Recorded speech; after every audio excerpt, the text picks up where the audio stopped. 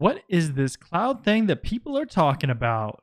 In this video, we're going to go over the basics of cloud computing, the advantages of using cloud, as well as the different types of deployments that you can have when you're using the cloud. But first, let me go ahead and introduce myself. If this is the first time that we're meeting, hello, my name is John Good, and here on my channel, I get to spread my passion for cybersecurity training, tips and tricks, and career advice to help you go further. Remember to smash the thumbs up to like this video, hit the subscribe button and the notification bell icon so you don't miss future content. And if you have any questions, make sure to leave them down below in the comments section for the YouTube algorithm. If you like this training and you want to see more training videos, head on over to my website at johngood.com for full training courses. All right, let's get into the video. Now, I want you to think about your environment today or over the past 10 years. When we had a business need in companies, what would happen? Well, we would go buy a server and we would install whatever services that we needed, and then we would go ahead and deploy that server into our network. Some of the problems that came along with that were we had the full cost of the server that we had to take on, the services, any personnel or training that had to go along with that for the lifetime of that business need. And we were really restricted on our flexibility in case we had to scale up or scale down with that need. Enter cloud computing. With cloud computing, we don't have to buy servers and services ahead of time. We essentially get to rent our services or servers from a cloud provider as we need them. There are 4 common services that you typically will get from a cloud service provider. The first is compute power. A virtual machine is the first thing that we can use compute power for. And this allows for immediate creation of virtual machines. So we can immediately deploy them and we don't need to install an operating system on a physical server. If you look here on the screen, this is kind of what a virtual machine setup looks like. So we have this hypervisor that we need and we install that on top of the host OS. So maybe Windows Server or Linux or something like that. But you would install a hypervisor and then you install the virtual machines on top of that. Now with containers, the second use that we can use compute power for, these don't require a guest operating system. You basically use a standard runtime environment to execute applications, and this is very fast. Docker is a really good example of a container environment.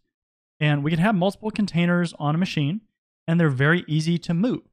So you can see here that we don't actually have to install an operating system on those, where a virtual machine would actually be an operating system. Then the last use is serverless computing. Now with serverless computing, we're running applications without managing a server. So basically what happens is the application is broken into a bunch of functions that run when they're triggered by an action. So this is really good for automating tasks, and there's less cost because with this serverless computing, you're only getting charged when these functions activate.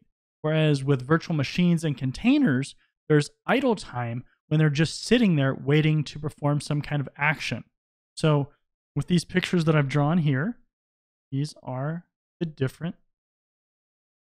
basically topographies of what they look like. The other uses that we can do in the cloud include storage. Just like hosting a file or a database, you pay for what you need as far as storage costs. We can do networking for secure connections between the cloud and your company. And then we can also do analytics for visualizing telemetry and performance data. Now there's a whole bunch of different benefits that we're going to go over for cloud. So let's strap in and get ready. Cloud computing can be extremely cost effective compared to doing things the old way because you're only paying for what you need. You don't have to pay ahead of time for, let's say, equipment and potentially trying to future-proof yourself by buying equipment maybe that's a little bit more than what you need. Cloud computing is also scalable. You can scale it in a few different ways. So you can do vertical scaling, and this is called scaling up. And this is basically when you're increasing the resources on an existing server. So maybe you need more RAM, maybe you need more CPU power. You're scaling up. You can also do horizontal scaling, which horizontal scaling is scaling out. And this allows you to add more servers. So maybe you want to add load balancing and the ability to process all these requests among a bunch of different servers. You can scale out. And cloud computing is also elastic. So you can add or remove resources based on your workload and what you need. So, for instance, if you have a website and you have a whole bunch of traffic at one point, it spikes up, you can actually scale that out and make it elastic so you have those additional resources to cover that spike. Cloud computing is also current. So, using cloud, you can eliminate some of those IT tasks that can cause operational and security issues, like updating patches, because you can rely on the cloud provider to do that. Cloud computing is very reliable. You have things like fault tolerance, disaster recovery, and data backups that are extremely easy to configure. Cloud computing has a global presence. So a lot of these providers, they have data centers all over the globe, and that makes it easy for people all around the world to access your data at good speeds. And what about security? Well, with cloud computing, you don't have to worry about the physical security really, because the actual vendor, they're going to worry about the physical security to the data centers, where you just have to worry about the digital security. Access controls to your data, is the data encrypted, and all your different requirements as it relates in the virtual world. Now, I'm not going to go super in depth on these different compliance requirements, but these are some different ones that exist. And this video is specifically geared towards Azure. So these are going to be the ones that are compatible for Azure. But you have things like the Criminal Justice Information Services, Cloud Security Alliance, CSA STAR certification, GDPR, HIPAA, NIST Cybersecurity Framework, and UK Government G-Cloud.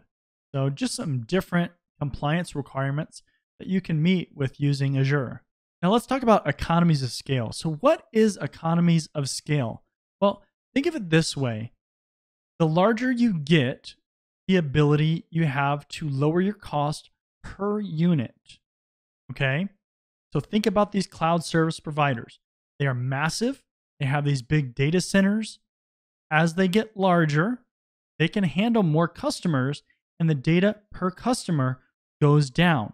So these cloud providers, assuming they do this, they can pass on the savings to you, hopefully, as a customer.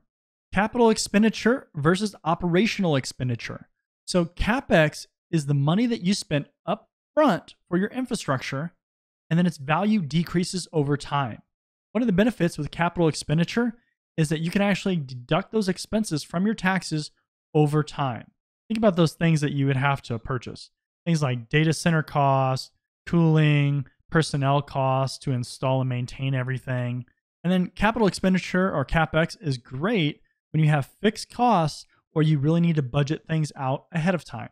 Operational expenditure is where you pay for services or products as you need them, but you actually can only deduct this from your taxes in that same year.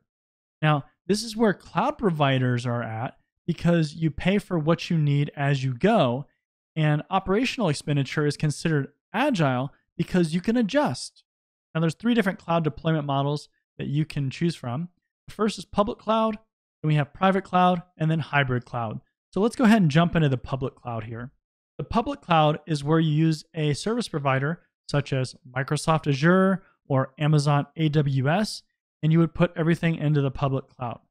What are the advantages? Flexible scale, you can adjust what you need without purchasing additional equipment. You also get the pay-as-you-go pricing, so there's no capital expenditure or CapEx costs. Cloud provider owns the maintenance and updates of the hardware. That can be a big deal. And then there's a low technical barrier to entry, so you don't need a lot of technical knowledge in order to get involved with a public cloud. What are the disadvantages? Well, if you have unique security requirements, that can be a real challenge for using a public cloud. Also, if there's government or legal requirements, depending on which cloud service you use, that could cause some issues as well. You also get less control over the hardware and services. So it can actually be harder to maintain some of these legacy applications or services that you might need. Then we have the private cloud. Now, the private cloud is when your company within its data center hosts its own cloud. So instead of using a provider like Microsoft, you're using your internal company's data center. Now, what are the advantages? Well, this is easier to maintain some of those legacy applications. You have more control over what happens. You do have control of security as well. which that can be a good or a bad thing depending on how mature your organization is.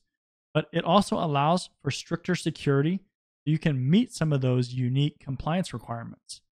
Now, what are the disadvantages? Well, you own the CapEx costs. So if you have to buy a server or some piece of hardware, you've got to own that. It's less agile, so you can't just scale up by hitting a button. So that can be challenging. And then it requires that technical expertise to install and maintain everything. So that can be costly as well. And then we have the hybrid cloud. Now, this is a combination of the public cloud and the private cloud. That can actually provide a lot of advantages. For instance, you can control those legacy applications that are unique, but then if you have something that's just standard, you can actually put it up in the cloud. You also have that agility to scale the cloud needs as you go. And then you have that overall increased flexibility for your needs. Now, the disadvantages, this can be a little bit more costly because you have those CapEx needs for those, legacy applications and things that you have to host within your private cloud. And it can actually be more complicated to set up and manage because you have to make sure the two kind of talk together depending on what you're doing. Now, when it comes to types of cloud services, there's a few different types that you might get exposed to. You have infrastructure as a service, IaaS. You have platform as a service, PAAS. And then we have software as a service, SAAS or SaaS. The first is infrastructure as a service. With this, you have complete control over the hardware that your applications run on. Think of it like this. The cloud provider basically says, this is your IP address, log in. You have complete control of it.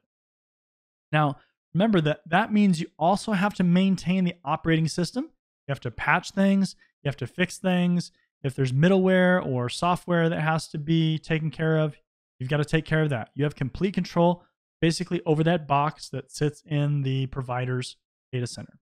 What are some common uses for infrastructure as a service? Well, if you want to migrate some of your workloads from physical to cloud or all of them, then you could do that. If you need somewhere for test and development, you can do that as well. It's easy to deploy and scale. And then if you need storage, backup, and recovery, you can avoid some of the complexities that come along with that by using the infrastructure as a service model.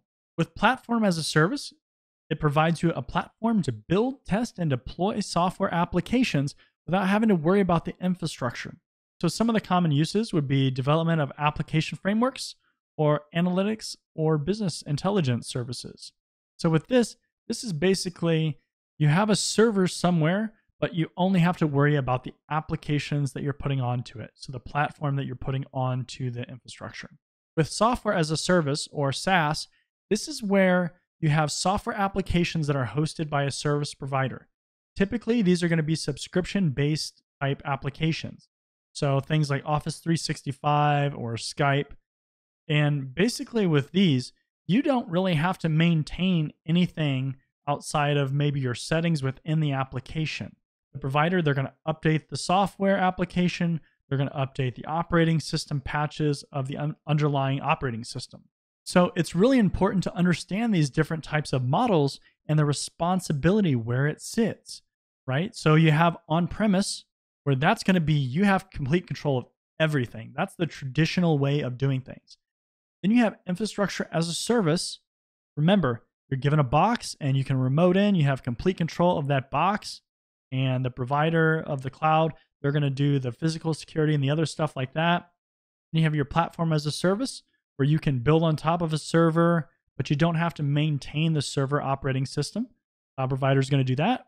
Then you have software as a service, where you're given an application and the cloud provider, they're going to control, everything for the server, the operating system. They're going to patch all that stuff. They're going to patch the application, and you're just controlling what happens within the application. Question of the day: which types of cloud services have you used or are you aware of already? Have you used infrastructure as a service, platform as a service, maybe a SaaS, a software as a service solution? Let me know down in the comments below. Remember to smash the thumbs up button to like this video, leave a comment, and subscribe. If you like this training and you want full courses that are uninterrupted and just straight training information, head on over to my website at johngood.com. And until next time, I will see you later.